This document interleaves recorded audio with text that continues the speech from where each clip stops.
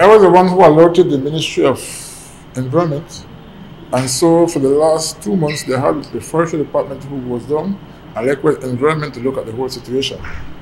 A meeting was held, I think, Thursday of last week with the developer, and they all come to terms, and he agreed that he's going to build them a temporary system and run the water from a different source. So I think that is in process right now as we speak. And so then what's happening in the meantime with the water though, because it's dirty? Well, the Ministry of Rural Development provide the village with water temporary until such time.